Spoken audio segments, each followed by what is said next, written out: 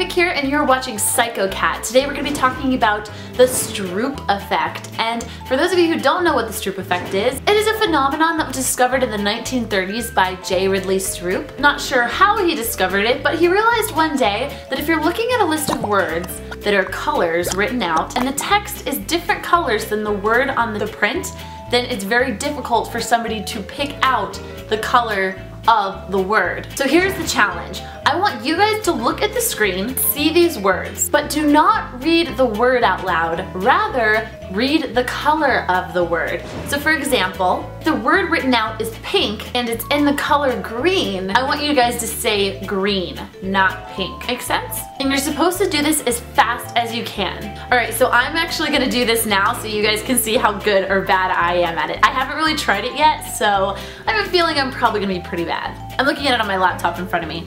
Okay, here we go. Let's do this together, guys. Red, blue, green, red, yellow, blue, green, red, red, yellow, blue, red.